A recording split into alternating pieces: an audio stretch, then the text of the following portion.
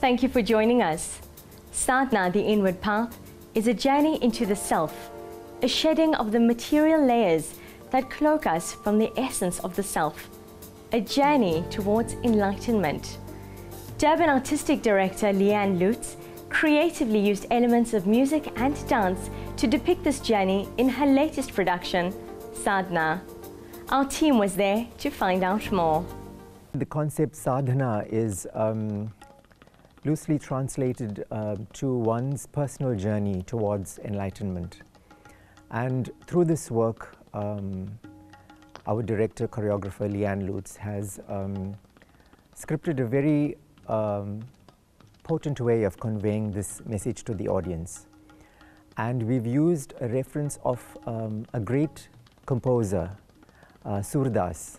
One of his poems where he gives the aharya or the outward embellishments of the dancer's body, such as his clothes, his jewelry. He's given all of this a material connotation, a negative vice. The piece is about a sadhana. It is about a group of people arrive in a landscape and they meet a guide, a guru, whatever you want to call him, and this guru leads them. And for me that's interesting because it's a voluntary leading, and you see the dancers slowly starting to take off clothes, which is really just a symbol of what we clothe ourselves, what holds us or what binds us.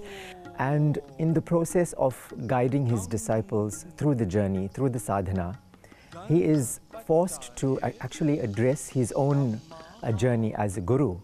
And this is actually very close to my real life role as a teacher of dance and music. And I feel as a guru you should be open to learn from your students, and actually the guru has to shed more. Om Gang Ganapataye Namaha. Om Gang Ganapataye Namaha. Om Gang Ganapataye Namaha. Om Gang Ganapataye Namaha. Om Gang Ganapataye Namaha. Om Gang Ganapataye Namaha. Takida Takida It's very hard in dance to, it's also hard in language to articulate a spiritual journey. I think that musicians and dancers do it by becoming euphoric and by understanding. So for me it was quite hard to find images or symbols to use to allow an audience from whatever religious tradition they come from to start to understand this notion of shedding or getting rid of. Of course it's very germane to the Hindu tradition, but I think all spiritual traditions ask you to relinquish or surrender, that very difficult word. And so we kind of hit on this image of using clothing as a way of just removing the obstacles, and it becomes an image of how we clothe ourselves, we add things, we kind of hide ourselves, and then suddenly there's that moment where it's quite vulnerable, where you actually have to take something off. You surrender the ego, you have to surrender your sense of self, you have to just sublimate yourself or surrender to something higher, to a God consciousness.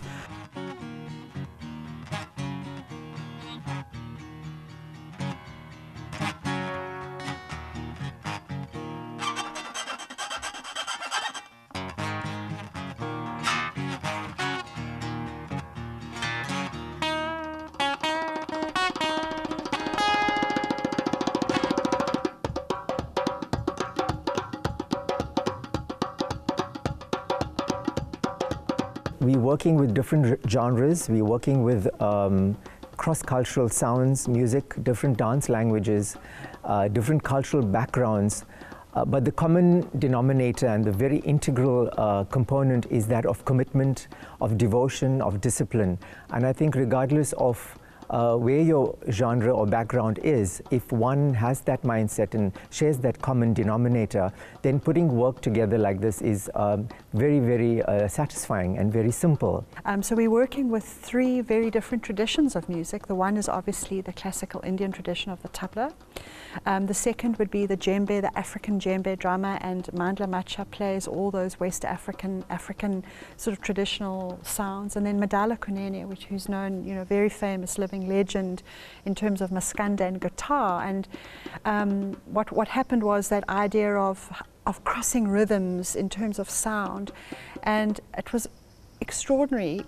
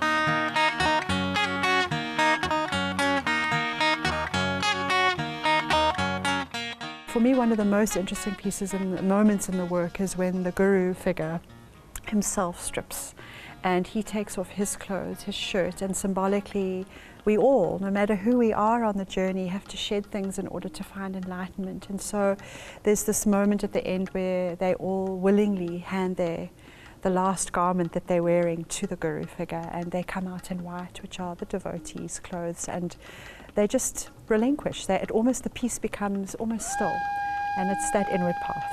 The ghungroos resemble the outside layer of the human being, and once that is shed, it allows you to actually dig in deeper and be resourceful and find another strength to come out again towards the quest of sadhana.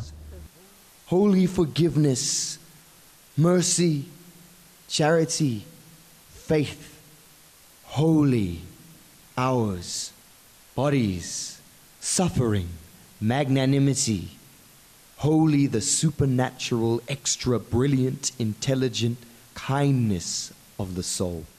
It was the Buddha who said, "Do not dwell in the past. Do not dream of the future. Concentrate the mind on the present moment." We trust you have enjoyed the inward experience with us today. Be sure to catch your favorite Sadhana episodes now on YouTube and follow us on Facebook and Twitter. Until next week, do keep up your sadhana. Om Shanti.